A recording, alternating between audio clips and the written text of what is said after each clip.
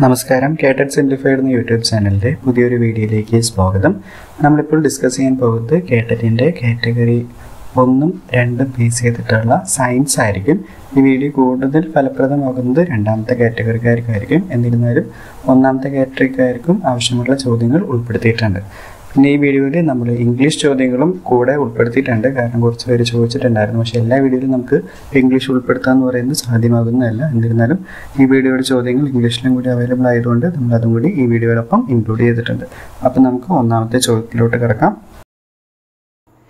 Phenolphthalein soap ലായനിയിൽ ചേർത്താൽ ലഭിക്കുന്ന നിറം ഏത്? Which colour is obtained when phenolphthalein is added to soap solution?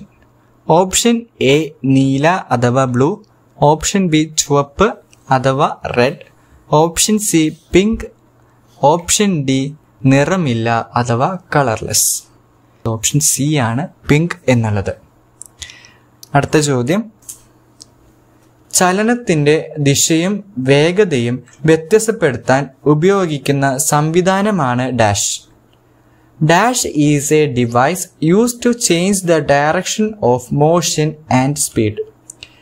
Option A pendulum, option B ഊഞ്ഞാൽ അഥവാ swing, option C tuning fork, option D പൽചക്രം അഥവാ gear. Option D ആണ് പൽചക്രം. പൽചക്രത്തിൻ്റെ സഹായത്തിലൂടെയാണ് ദിശയും വേഗതയും ഒക്കെ നമുക്ക് വ്യത്യാസപ്പെടുത്താൻ സാധിക്കുന്നത്.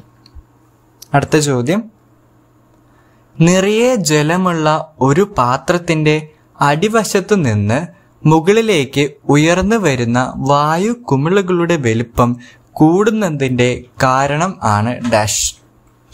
The size of air bubbles rising to the top of a water-filled vessel increases because of the fact that option A ഉപരിതലത്തിൽ നിന്നുള്ള ആഴം കൂടുന്തോറും ജലമർദ്ദം കുറയുന്നു.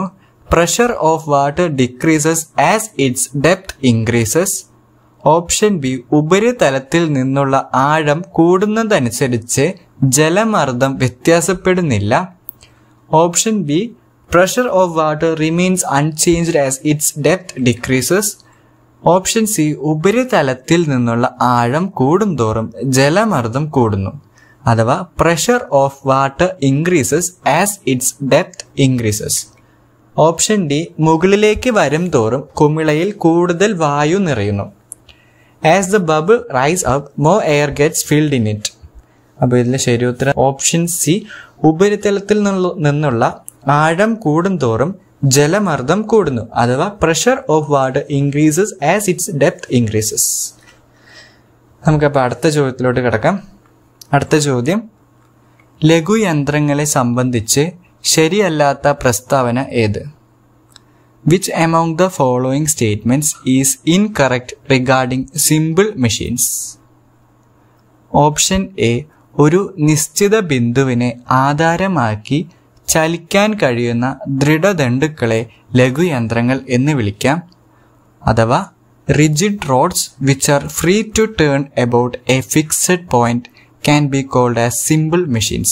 ഓപ്ഷൻ ബി എല്ലാ ലഘുയന്ത്രങ്ങളിലും ദാരം എന്നത് യത്നത്തിനും രോധത്തിനും ഇടയിലായിരിക്കണമെന്നില്ല അഥവാ the position of may not be in between effort and resistance in all simple machines. Option C പാക്കുവെട്ടി, ചവണ, നാരങ്ങ ഞെക്കി എന്നിവ ഒരേ വർഗത്തിൽ പെടുന്നു അഥവാ net cracker, forceps and lemon സ്ക്വീസേഴ്സ് are simple machines of the same class. Option D ലഘുയന്ത്രങ്ങളിൽ യത്നത്തിന്റെ സ്ഥാനം മാറ്റി ക്രമീകരിച്ച് പ്രവൃത്തി കൂടുതൽ എളുപ്പമാക്കാം. Work can be made easier by adjusting the position of the effort in simple machines. അപ്പോൾ ലഘു യന്ത്രങ്ങളെ കുറിച്ച് ശരിയല്ലാത്ത പ്രസ്താവനയാണ് ചോദിച്ചിരിക്കുന്നത്. ഓപ്ഷൻ സി ആണ് പാക്കുവെട്ടി, ചവണ, നാരങ്ങഞ്ഞെക്കി എന്നിവ ഒരേ വർഗത്തിൽ പെടുന്നു എന്നുള്ളത്. അടുത്ത ചോദ്യത്തിലോട്ട് കിടക്കാം.